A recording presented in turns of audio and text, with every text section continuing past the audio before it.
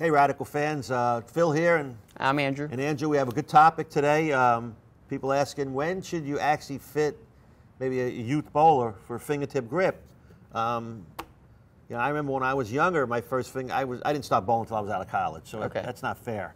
You know, and I didn't have a fingertip grip right away. Still a while ago. It's a while ago, yeah.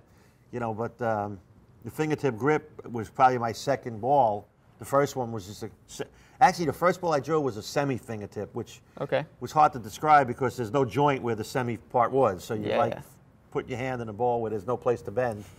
But then gradually stretched it out. But you drew balls for your students. And and I find that the sooner you get into fingertip, the better. Like, because I would rather them use grips than just the holes itself, you kind of wait until their fingers are big enough for our small size grip. The age is generally around 10 to 12, but it's always good to just get a ball that fits you regardless. So you recommend drilling, well, obviously you work for a grip company, to put grips in a ball at an early age, away, right? Not drill a... Get used to the feel of it.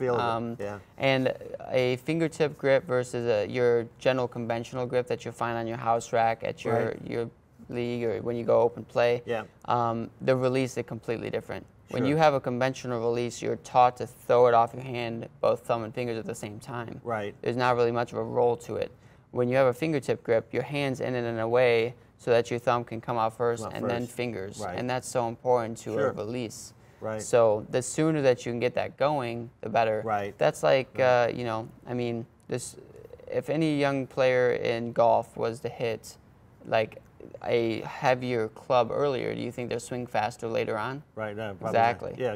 So it's really just the sooner you get into it, the more time you have to get the motion going. That makes sense. But you can do a fingertip grip even before that without grips. You just do a generic hole that, like what you grew up with. You never really had grips. The story that you said, a garden hose. I'll tell it. Yeah, the first grip we used, it's amazing. We used a garden hose. Just cut a 1 inch garden hose, 3/4 inch garden hose, 1 inch long, and slit the back, put it in the hole, and then keep trimming the back until it closed up and glue it in. And the beauty of it was that they were black, so you couldn't tell the guy had grips. I'm not even going to call that a grip, okay? I'm going to call that... It's a grip. I don't know.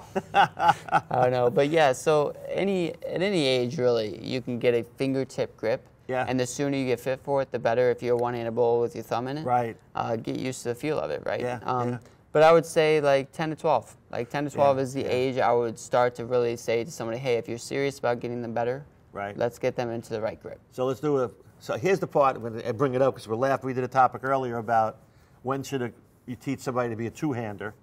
So is it really called a fingertip grip if you're two-handed? No. And you know what I find is a lot of two-handers actually dig their fingers in far enough that they might as well be conventional. Like a lot of two-handers do that. They dig in so far that their grips are so big anyway. It's like you have the grip there more for texture than you do anything I never else. thought about the two-hander. It's not really a fingertip grip. You just they have grips. They have grips. It's just a grip. Right. Again, that was a topic written in. We appreciate all of the input, and we want your comments on it. And tell us what you think about some of these things we talk about. And thanks for joining us. All right, thanks for tuning in.